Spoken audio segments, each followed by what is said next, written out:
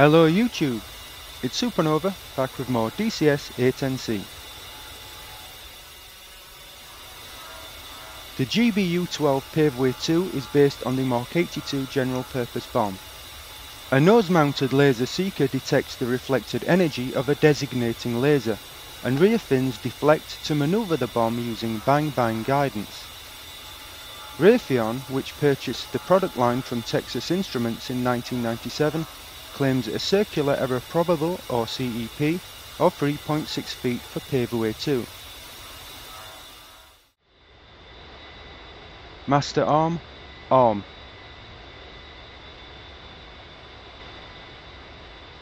Laser, arm.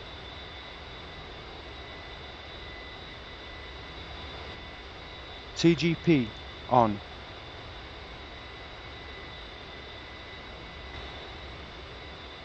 To view the Digital Stores Management System, or DSMS page, press OSB 14.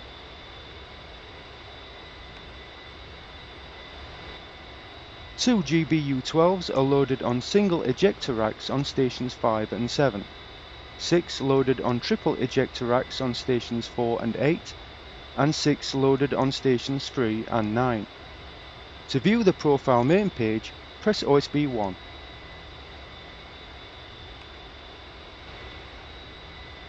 To select the GBU-12 profile, use OSB 19 and OSB 20 to cycle the list.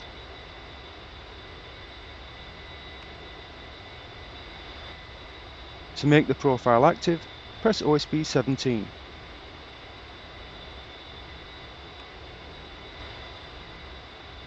To view the profile control page, press OSB 3.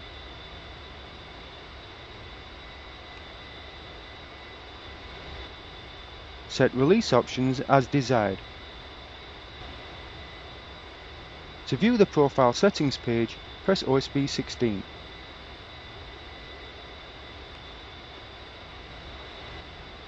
Laser time sets the time in seconds before bomb impact, when the laser will start to illuminate the target.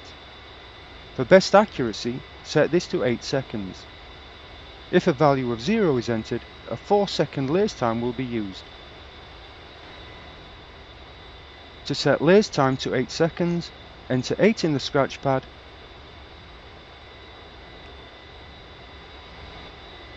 and press OSB 17.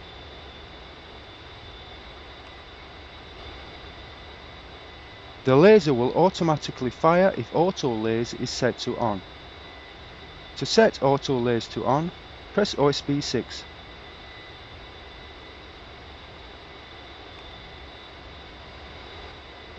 Solution has two options: optimal release point and ballistic release point. ORP is the standard release method. When using a ballistic release point, the IFFCC releases the bomb at the correct point for its ballistic trajectory, allowing it to be used at a lower altitude and without guidance. To save the profile, press OSB 3.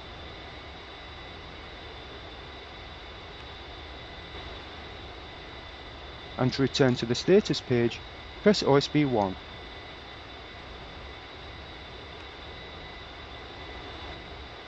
Laser designators and seekers use a pulse coding system. The pulse coding is based on pulse repetition frequency, or PRF. When using the same code, the seeker will track only the designated target. Each station can have a shared or unique code. The default code for each station and the TGP is 1688.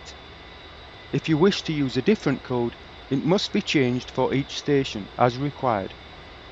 To set the laser code, first open the inventory page by pressing OSB 5.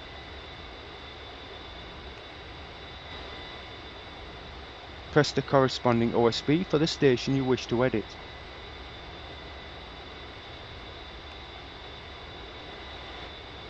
To select GBU, press OSB 8.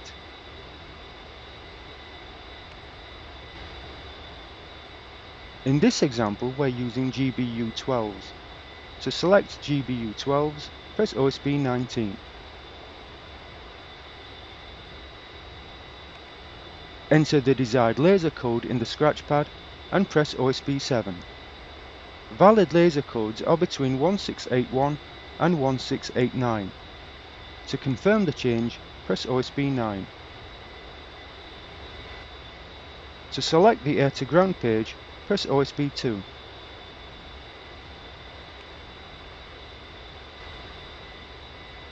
To select the air to ground control page, press OSB 1.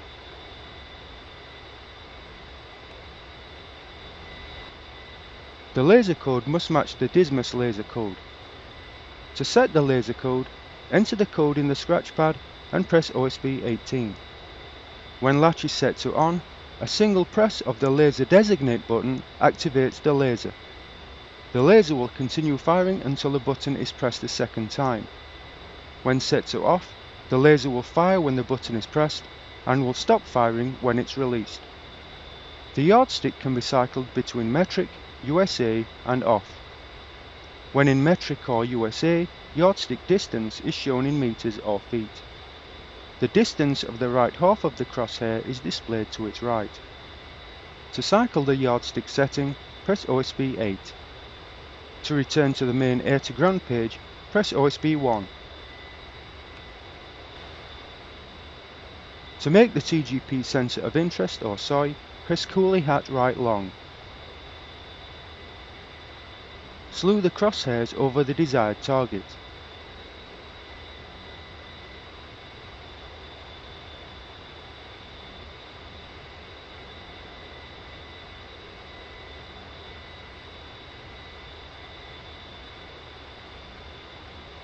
To ground stabilize in either area or point track mode, press TMS forward short. In area track mode, the TGP is stabilized on the area and not a specific object. If area track cannot be maintained due to masking, it reverts to inertial area or INR-A mode and will attempt to retrack the area when masking is eliminated. In point track mode, the TGP is stabilized on a specific object. It will continue tracking even if the object is moving. A fixed size box is drawn over the object. If point track cannot be maintained due to masking, it reverts to INR-P mode until masking is eliminated, then attempts to retrack the target. The TGP will remain fixed on a reference point when in inertial mode. Point track is required for moving targets. To make the target SPI, press TMS forward long. Confirm laser status is set to laser. Press DMS right short until laser is selected if required. We're releasing the bombs from 18,000 feet AGL. It's recommended to release above 15,000 feet. To select CCRP Master Mode, press the Master Mode control button. CCRP will be displayed in the center of the HUD. The azimuth steering line, or ASL, indicates the heading to the target. Align the projected bomb impact line, or PBIL, on the ASL. Ensure the targeting pod has clear line of sight to the target. If the target is masked, the M indication will appear on the HUD. The situational awareness queue on the TGP can be used to monitor this. The SA queue represents the current TGP line of sight. A small circle called the solution queue appears on the ASL. Next to the queue is the time to release numeric, or TTRN. This indicates the time in seconds until weapon release. As the solution queue descends the ASL, maintain heading so that it passes through the reticle. As 3.9 consent to release mode is used, the solution queue is not required to pass through the pipper. If auto laser is not set to on, press the nose wheel steering button to fire the laser. Press and hold the weapon release button until release is complete. If the laser is firing, the L laser status indication to the left of the HUD will flash. Adjust the SPI as required. To the left of the laser status indication is the countdown timer until bomb impact.